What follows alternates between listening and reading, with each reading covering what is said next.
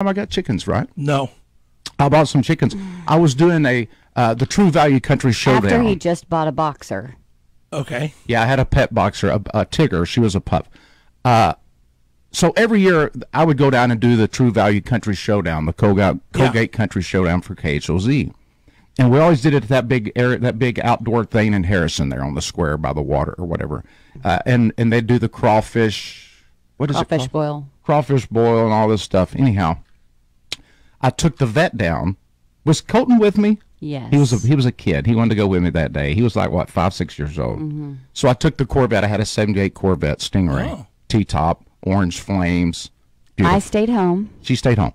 Mm-hmm. So we go down to Harrison, and after I finished the gig, on the way back through Harrison, in a parking lot there, I think it was at a True Value or something, they said, chickens, baby chicks for sale.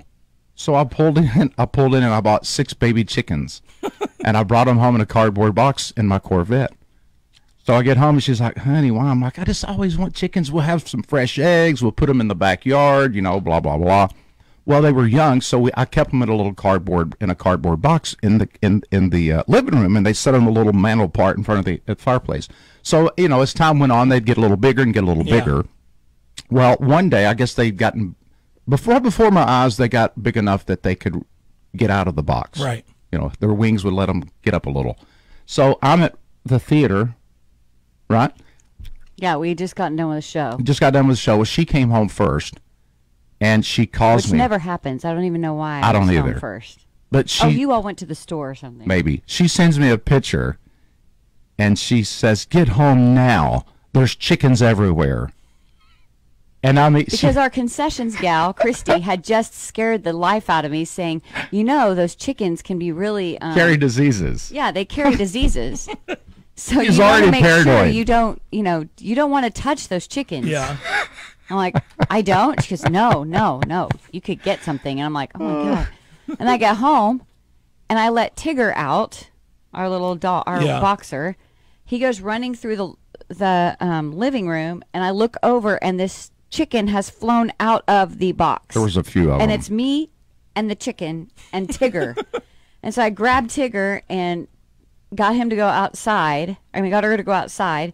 And I turn around, and now there's 2 chickens that have flown out. And I'm like, oh, my God, what am I going to do? I don't know how to get, And so I've got mitts on because I'm told not to touch them. No, not mitts. She got kitchen. Oven mitts. Yes, oven mitts. Oven mitts. That's That's awesome. all I had. I didn't have anything else. I walk in, and she has oven mitts on with a broom, a kitchen broom.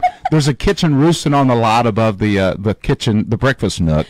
One over on top of the fireplace, and another one just kind of around the living room, just pecking around like. Because I'm freaking them all out. I'm not helping. I'm making the situation worse. So they're all just getting out of the stupid box. The chicken hunter was loose with her oven mitts and her Tigger broom. is going nuts, outside. So and it's late. Yeah. So I'm stressing because I know that our neighbors are, probably not happy with Tino Tigger the barking. chicken hunter. Tino the chicken hunter. Get home now. Oh, wow, she was dying. So needless to say, that was the last night that we owned chickens. Did you have a chicken meal the next night? No, I got rid of the chickens. As soon as I gathered the chickens, I left and got rid of them. Mm-hmm. Took them to a farm. Sure. He didn't kill them. I didn't kill them. Let's just say I got rid of them. I'm sure nature probably did. I'm not going to tell you where I got rid of them because you're probably not supposed to get rid of them where I just dropped them off. Okay. Are we past the statute of limitations on that, though? I don't think so. And now that I'm an elected official, I really don't want to tell you where I let the chickens go. Okay?